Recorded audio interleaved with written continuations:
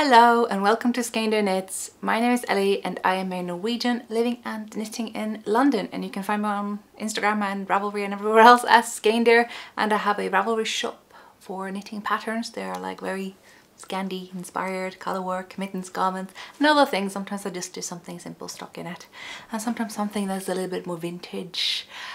So yeah, that's what I do. But on this podcast I mostly just sit and talk about knitting, roughly about an hour, maybe once or twice a month at this rate.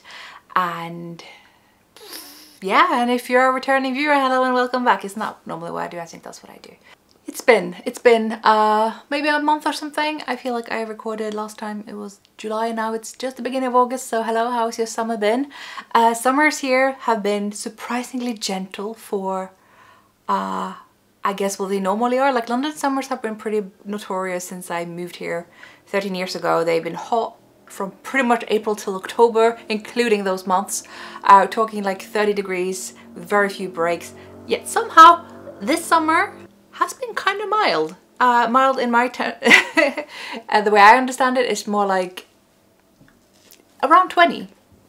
So for the most part, I can't complain. It's been a couple of peaks here and there on my weather forecast that's been up to like 28 degrees, 30 degrees, 32 degrees. But those 32 degree days have like been standalone days, maybe 2 days. But generally, it's not been too bad. Like I can deal with one 32 degree day because I can just close off the flat, and it doesn't seem to exceed 26 in here. And that's probably because these have been standalone days as opposed to the previous kind of several weeks going. So not bad. Thank you, London. Please just keep doing it that way instead of, I swear some years it's been just constantly super hot, with no breaks. I was just looking at my weather forecast, the same app that I use today, where it's just like every day that I can see on the horizon on the app until it doesn't show any more days, it's just been like 30 something, 30 something, 30 something. And this year it's just been pretty good. And yeah, so it's been quite hot lately.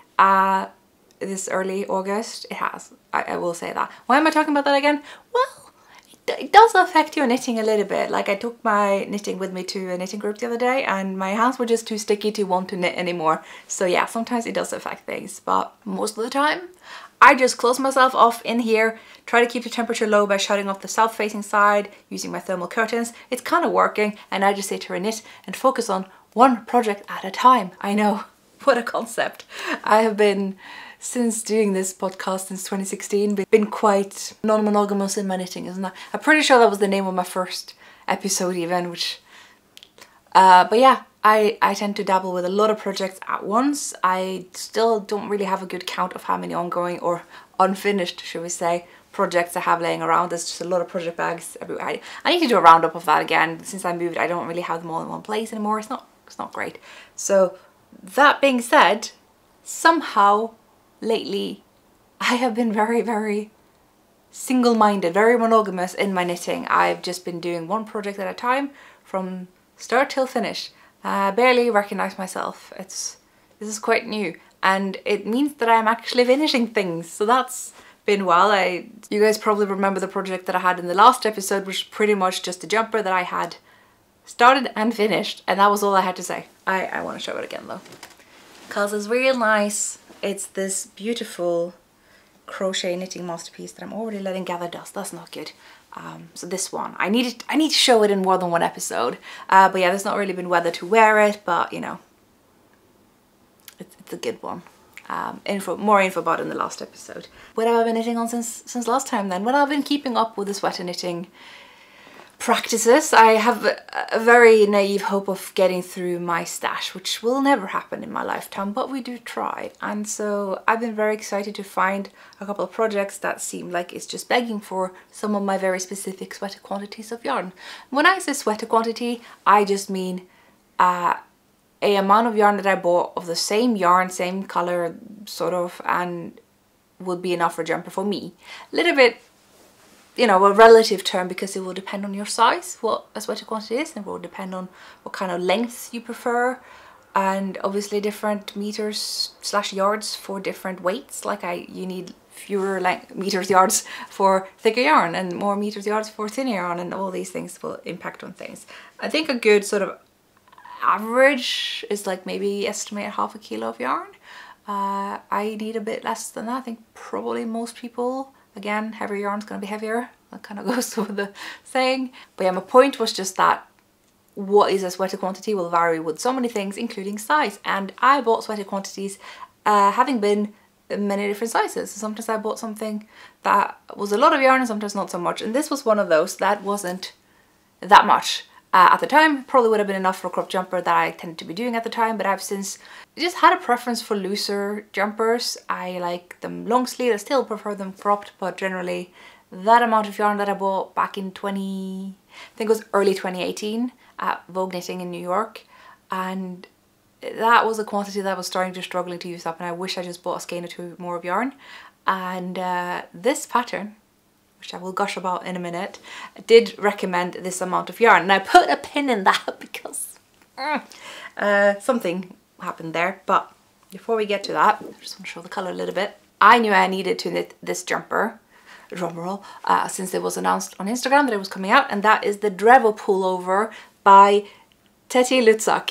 I have the pattern print out right here, so I'm not going to forget for a change. And it is just such a beautiful piece of knitting. It is gorgeous, gorgeous, gorgeous. All of Teti's patterns, I am very sorry if I'm pronouncing your wrong name, but that's what I do. All of her patterns are so pretty. That is not a word I'm just picking up from random. They're just so lovely. They're so beautiful. They're so, I think the word that she uses is like botanic. Yeah, botanic. Floral doesn't seem to be the fit, like botanic. It's very simple, minimal is the word. I'm not very good at this. This is why this is a video podcast and not an audio one. And they're just also pretty, and I feel like this is not going to be my last knit of hers. But this was definitely going to be my first because the Drevo pullover, it is stunning. I'm not going to hold up the pattern. I'm going to do a little picture thing here. I'm committing to it now. Editing me has to do it. It's just so pretty. Obviously I wish I could have done it in exactly that color because hello, burgundy, it's in the realm of burgundy. But I had this green yarn. It's a lovely green. I mean, everyone who sees this green are like, oh my god, that is the best green. And I'm like, yeah, this bottle green is everything. It's a little bit bluer than bottle green, I suppose. So let me it's been a minute since I actually was actively knitting on it, which we'll get to in a minute, but I've had so much fun with this, first of all. So can you get a sense of the construction here? Because that is of course why I picked it, why I wanted to cast it on. Okay, so you start off by casting on the neckline top down. Nothing too unusual about that. Here you say, well, this is the neckline, this long kind of stretch here that runs from the back of the neck down along to the front, and you are knitting along, like, does that make sense? So it feels like maybe you're knitting a wide neck that goes like this, but it actually goes like this. This is English at all? I don't know. Oh, by the way, she's here. Of course she's here. Embla, people, Embla. She thinks I'm talking to her. She is very cute. But you and knitting still don't mix, so you're just gonna be on the floor. You're gonna be, it's okay. Right.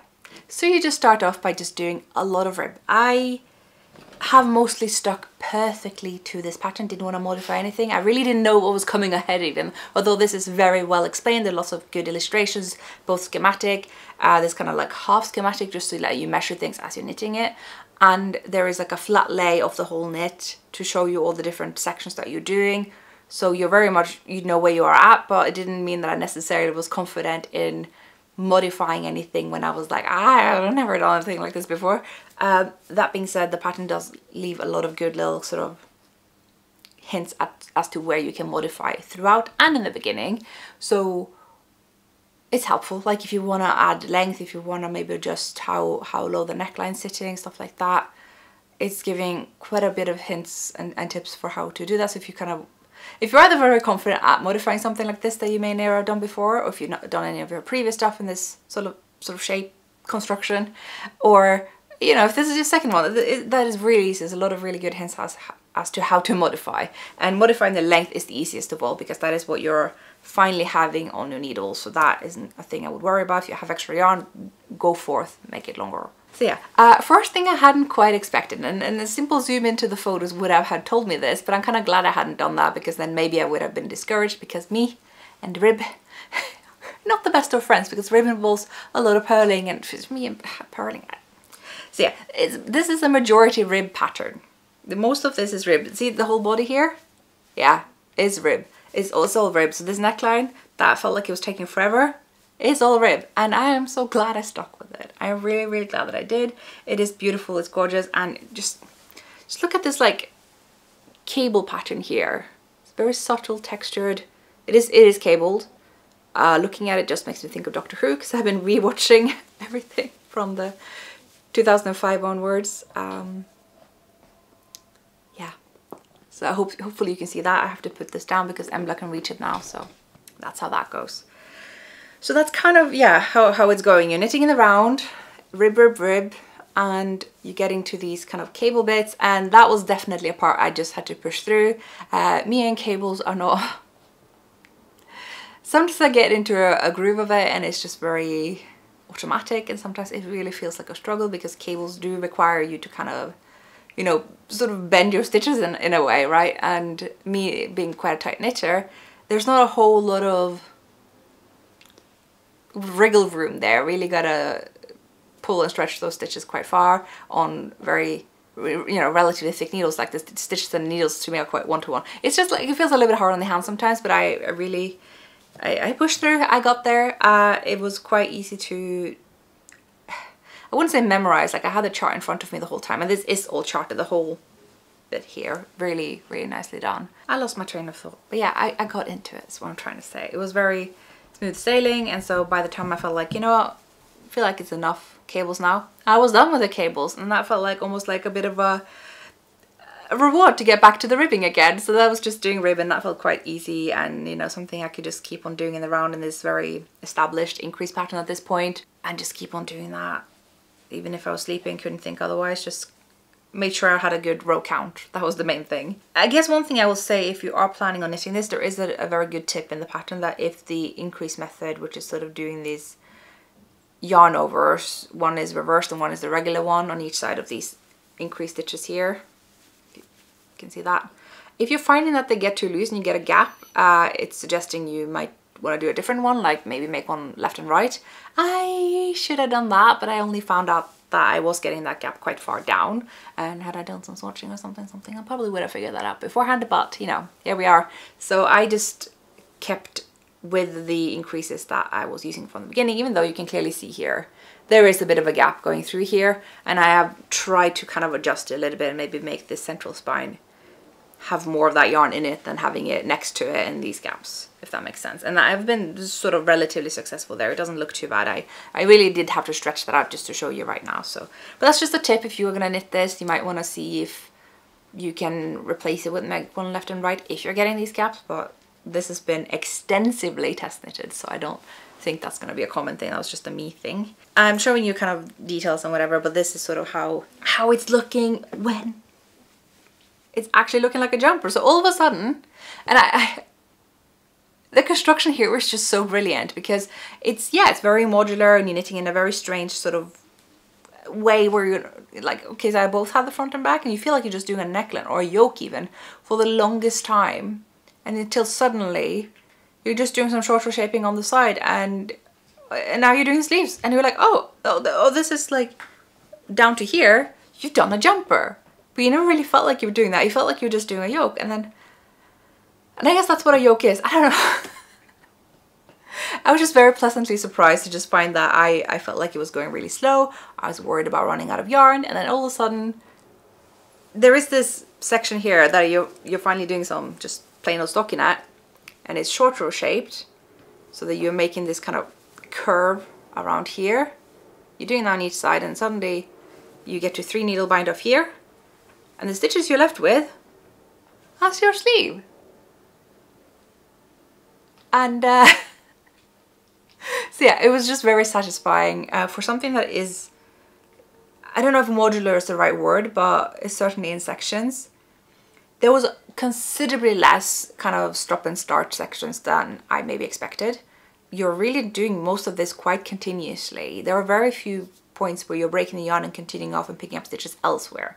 There's really only happening when you're about to start the sides here that eventually do lead to the stitches. So that kind of already feels like what you do in most jumpers. So yeah, ingenious method. I've been just, my brain's been very tickled by this. It's been very, my knitting brain's been stimulated. It's been very pleased with this whole ordeal.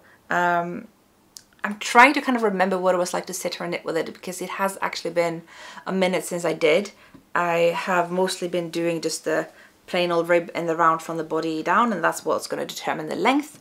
Same with the sleeves, which I feel like are quite big, but I do love a big sleeve, so I'm not really complaining. They're also knit quite densely because you're using a small needle for this. And this is where I'm having a problem, because you said it. You remember the pin we're taking the pin out. I don't have enough yarn. And I bought this yarn in America in 2018. A dye lot that was probably made in 2017. So what I have left is one. Oh, the not even 50 gram balls, it's like 60 gram. It's here somewhere, and I have this little nugget left, and that's supposed to be enough for these sleeves that are not done and for the body that is not done. And I don't know why I don't have enough yarn, because according to the pattern I should have had just enough. We got distracted by the post, and Embla has definitely learned what the doorbell means. However, it doesn't mean what you think it means. It doesn't get a barking, territorial, anything like that. No, it makes it go, ooh, ooh, do I get the packaging, mama? Don't bite, don't bite. Just be nice. Be nice, yeah? So she gets very excited when the doorbell rings. It's just like, packaging, packaging, and you will get the packaging. You will. I can't open it right now because we're doing a podcast episode. You know what I mean. I just wish you wouldn't bite. The state of my legs, like I said, it's been quite hot, and I've had to have my toes bare. And she loves toes, and she loves legs, and my legs are so scraped up. It's not good. It seems like the more I talk, the more she bites. So I might have to just put it down the floor again. But Embla, people, Embla, off you go.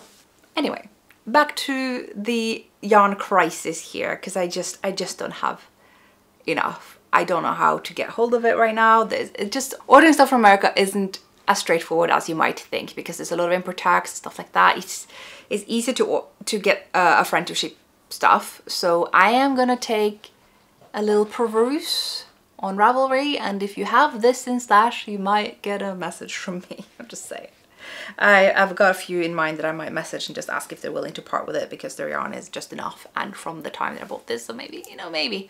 So that's the plan there, because this isn't even close to enough, and I don't know if this is a thing of the pattern or the yarn or me. So those are the three things it could be, and it could be a combination of any of these. It could be that the pattern should have recommended more yarn per size. However, again, like I said, this has been extensively test knitted. It seems unlikely. I saw a lot of projects on Ravelry for this back when this was brand new, so it seems unlikely. But could be, you never know. It could be that this yarn actually has less meters per ball. Yeah, a fewer yards per ball or skein, if you will. And that's entirely possible again, because like small production yarns, farm yarns, stuff like that can often have, you know, there's a margin of error or whatever the term is, where sometimes, you know, I've had that before. You just have less yarn than you think.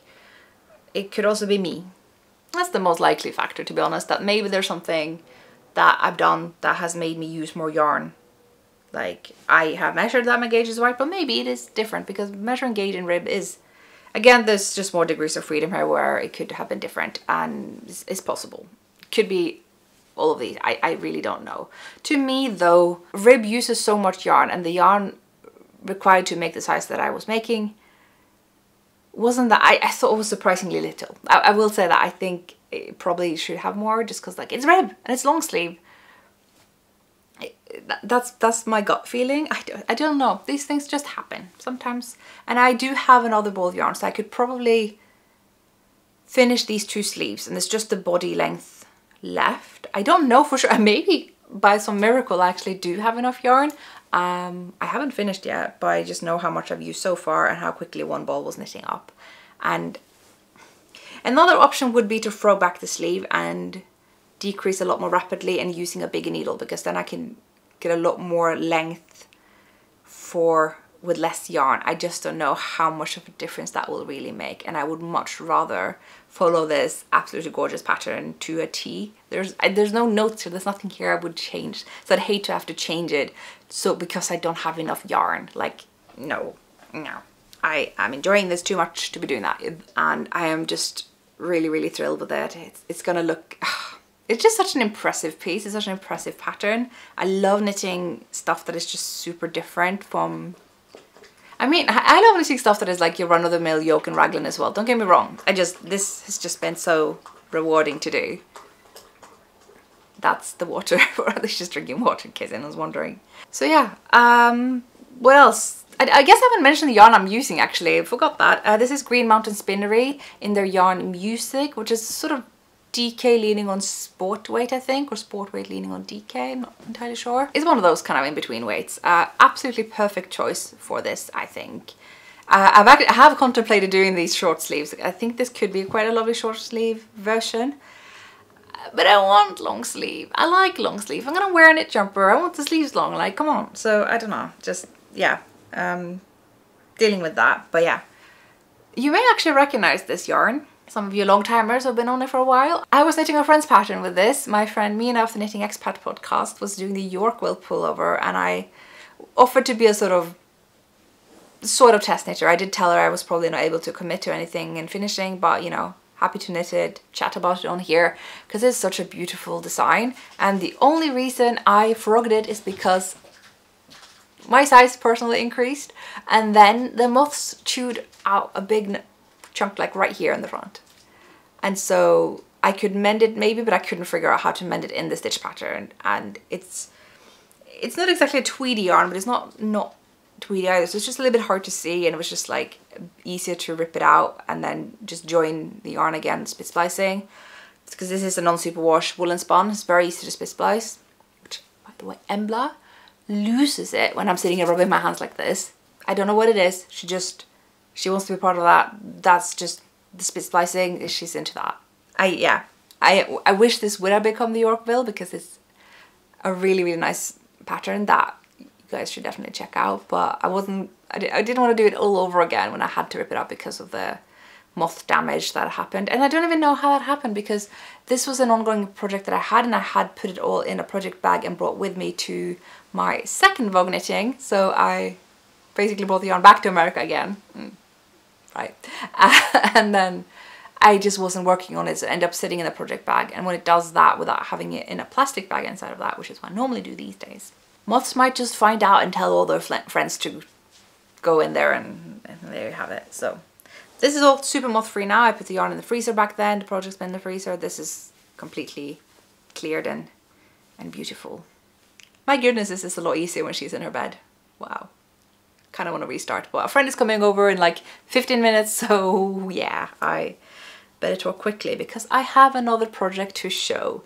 This is, I just knitted this non-stop, no other projects in between, nothing like that. But when I ran out of yarn, I needed to take a breather and just not think about it for a bit, because I was quite frustrated. I did really want to finish it. I was on a roll, but it was also getting really hot, and I don't know why I just felt the need to just cast on something else, because I want to finish it. I just want to know that I have enough yarn. And then I was getting really bored because I didn't want to pick up this project because I didn't know what was going to happen. So I sat here. I just sat here and I wasn't knitting. I was just so bored. It was just, I was waiting for it to not be hot anymore. And I thought, you know, anything is more fun than just sitting here like this, including knitting in thin charcoal grey yarn in stockinette, flat, back and forth. Me, famously not a lover of purling. And that's what I did. And I got through it really quickly because, yeah, that turned out to be a lot more fun than just sitting here twiddling my thumbs. And the pattern. Oh, this is one of those things that I've been wanting to knit for a very long time. I even bought yarn for this quite a while ago. And it is the beautiful, the lovely Stockbridge cardigan by Isolde Teague, the fingering weight version. Here it is. I'll do a proper photo. Now this cardigan was designed to use Tuki wool fingering weight yarn, and Isolde happened to be selling that in her lovely online yarn shop. Back when it existed, that was probably my favorite online yarn shop. It catered so much to my knitting needs. Had a lot of my favorite Norwegian yarns on there. And yeah, and Tuku wool, which is Finnish. And I had to get my mitts on a sweater quantity of Tuku wool, specifically enough yarn to make my size in the Stockbridge pattern, because I knew I wanted to make that cardigan. But it's been one of those things that's been in my queue forever, because you know, when do you really feel like casting on just plain stockinette knit flat? Well, turns out you want to do that when it's super hot and there's not much else that you can do. So I just been zooming through and zooming through and zooming through, and all of a sudden I have knit all this completely flat. I know, who am I? This is like some kind of identity crisis. First I'm knitting monogamously, one project at a time, and then I knit flat? Like what? So I did this. First I'm just gonna do the rib because I just think rib's terrible. I just want to get it done. And all of a sudden the rib was done. I may have missed some sleep over it, but you know. And then I was getting to the body. And by the time the body was done, and I have some hang-ups about this. I did skip out on about 1 inch of it because I just like, for me, if it's like a satin sleeve silhouette or drop shoulder, I think 33 centimeters is like ideal length for me being a skirt and dress wearer. And so that was like the last 10 rounds. And I wish I had kind of had foresight for that, because the waist, where it's like in between the decreases from hip to waist and the increases from waist to bust, is quite long. And I think I would have loved to take those 10 rows out from there and taken them back up to up here, where I ended up skipping and just kind of pushed the whole thing further up. It's just an inch. So at the end of the day, I was just like, don't sit here and overthink it. Just skip that inch. It's not going to matter that much. It's just an inch. And I think it'll be fine. I'm a bit worried that I will have raised the hip too high and stuff like that, but it's probably fine. So yeah, as I was then suddenly finding myself having finished the full length of the body, it was just really tempting to just carry on and knit the left front, which was where my yarn was attached. It wasn't really the next part in the pattern. The next part in the pattern is to do the back. But I was like, well, the yarn is attached to the left front. Well, just go and do the left front. Which was a good idea. There's nothing wrong with it. You can absolutely do that. There's no reason to do things in the order of the pattern. In fact, you may have realized I have already done the button bands, even though I haven't finished the sleeves. I jumped ahead. We'll get to that when we get to that. And yeah, I did the left front. And then at the very end of the left front, I decided to finally count my stitches. You know how a pattern is going to have like stitch counts repeated throughout to encourage you to count your stitches, so that you know you are in the right place and you've done the right thing in the previous bit? I should do that. I don't do that. So, oh, it is windy outside. I don't know if you can hear that. So yeah, I didn't count my stitches until the very end, and I was short of 1 stitch. And yes, maybe I shouldn't care about that, but I did. I cared a lot because I counted. I can sort of count. This is quite a marled yarn, but I did count like throughout and trying to like see. If I hold it against the window, I can sort of see the stitches and start counting them. And I found out that where the issue was at the very underarm, where I'd bound off 1 stitch too many.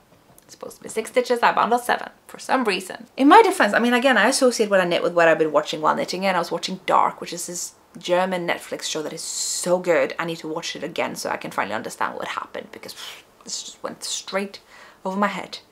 And maybe that's why I just messed up. I was paying attention to something else that was very confusing and very good. So I ripped it out. I was like, I will be so annoyed knowing that this is an error in there that I could have fixed. It doesn't take that long to knit just the left front, right? You're decreasing a lot here and suddenly you don't have that many stitches, then you're taking out the neckline, even fewer stitches. You know, why not? Okay, so my friend got here a bit early, which is great because Embla is distracted. Hallelujah. So I'm just gonna awkwardly record while they're out in the backyard, but that's fine because we used to live with each other, so I'm used to this. Anyway, I had to do the left front again, which was supposed to be quick, and yet I'm sitting here running out of the yarn that I wound around my ball of yarn a lot quicker, and I'm not really understanding what happened there. So I suddenly started to decrease every other round instead of every round that I did the last time, which I was supposed to do. I should do them again. So along here, it's supposed to be at the end of every row, at the beginning of every row. Suddenly I was just doing it, one of those. So it was getting very long before I was done decreasing, and I was suddenly having used up that yarn. I was like, I'm not sure that 1 missing stitch should have made that much difference. until I realized my mistake and I ripped it out again. So I had to do the left front a third time. But I am pleased to say that the third was the last time. So we're all good, and I finished the left front, I finished the right front, and then did the back. And it's been pretty smooth sailing. The little note, I think there is a little error. I know this is very unhelpful for me to point out an error on here, like that's going to help anything. But I just want to point out that it's very easy for you as a knitter to just work around that. So when you're doing the right front, do a right side row before you do the wrong side. You're supposed to start with the wrong side, bind off, and then, you know, off you go. Just do a right side first, because then you will have the right row count. Because there is a part where you just kind of have a odd number stockinette rows, and you're supposed to end up, I don't remember if it was either on the wrong side or right side, but it doesn't work out like that. Just you end up on the opposite that the pattern says. So I had to skip out on a row, which made that right front one row less than the other front, which annoyed me. It's not gonna matter. I just ripped out that row and just, it's fine. It's gonna be fine. But if you want to avoid that, you can just do a row before you do everything else in the right front.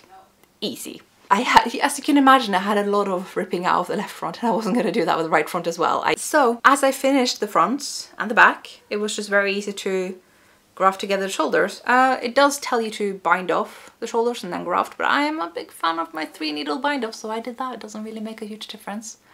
I just like it. And so from there, it was very easy to just do the button bands. So I've done the button bands already, and once you've done the button bands, it's very easy to just do the neckline. So I've already done the neckline. So all of that is done. So I basically already have a fully functioning vest, but I have since done the shoulder caps. And I have so much to say about these shoulder caps. I've done one today, another one yesterday. So that basically all I have left to do is very simple sleeves in the round that I can bring with me anywhere, that I can do now with my friend when we're watching Orphan Black for the 4th time. It's such a good show. These shoulder caps are not your usual shoulder caps. My goodness, why is that difficult to say now? Because they're not symmetrical. And no, I'm not gonna have a go at all the shoulder caps out there that are symmetrical. Mine are symmetrical. I think that's perfectly fine, perfectly good enough. But I do like this extra little touch to think about, like how, and it's doing the same thing with the shaping for the arm side, front and back. They're also different. And it's just such a nice little extra touch because we are shaped differently front and back. And yeah, it's knitting, it doesn't really matter, it's stretchy, it's gonna be fine. But it's nice, it's such a nice extra touch. I've never seen anyone do this in a knitting pattern. I'm not saying anyone hasn't, but it's just like, it's not really gonna show. Like you can see it's sort of leaning more this way. There is more space up here towards the back than the front. And then it sort of equalizes as you go further down here until you have, it is symmetrical again, and you're just knitting the round. You have it works out. It's one of those things. Trust the pattern. Just go for it. Do it. It's not symmetrical. Just go back and forth. And here you may be doing knit 1 and then do the short row, and here you might do knit 2 and then do the short row, and you just do that for a bit, and it just works out. It's just really nice. It's such a nice touch. I guess I'll find out when I start wearing it just how it's gonna work out. So yeah. I guess I better wrap up this quickly, but I just really want to talk about the project that I'm actively knitting on right now, because I'm just sitting here working on it. I think I didn't expect to have done this much before actually recording this episode.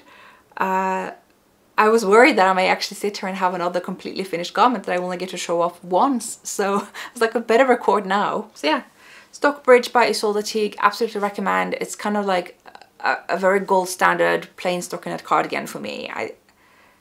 I have no notes. There's nothing here I would change. I love the shoulder width. I love the arm side depth. I think it's perfect. It's great. Yeah, like I said, no notes. I've been so spoiled with my most recent projects. Honestly, all of these are great, and it's really nice to, as a designer, also still be able to be just a knitter who's just gets to enjoy all the designer's work. I'm really pleased with that. So yeah, shout out to these designers, and shout out to Tuku Wool, which is such a lovely yarn. I guess that's like the only gripe I have. This is a lot browner than I thought. I really wanted like a proper grey, and this I think is one of the undyed Tuku wools. I could be wrong, maybe it is dyed. It is a lot more of a sheepy colour. That is a big mosquito. I don't know if that just went across the camera. There are a lot of mosquitoes around lately, yet somehow I have remained unstung. Unbitten. But yeah, that about wraps up everything I have to say about knitting so far. I guess I had a whole hoo-ha about life and everything, and Embla and stuff going on in London, but I've got to go and check on my friend as well. But hopefully, you know, we can just still catch up on Instagram. I'm kind of posting on there again now, and I will let this be my incentive to not let it go too long until the next time that I record this, and we can talk about to be fair, I have not been doing anything. Me and Embla just sitting here, just, it's been hot. I've had things to do, and just it's been a bit boring as well. I had COVID. That happened. COVID's still happening. People are acting like it didn't. That it's gone. It's not gone, and I have a lot to say about that. Just people stay safe. Remember, social distancing is good. Ventilation, big fan of ventilation, but I'm good now. It was just kind of funny the way that Embla's been going through her 6-week quarantine because she's a puppy. She wasn't vaccinated yet. By the time the vaccine had kicked in, 2 weeks after she got it, I got COVID. So that was like another week. Just had to sit here. So that was a bit frustrating. I think that's the only thing that happened. I guess that's why I don't have a whole lot to share and tell you about life and stuff in general. But like I said, I will let this be an incentive for me to not let it go too long until next time that I record.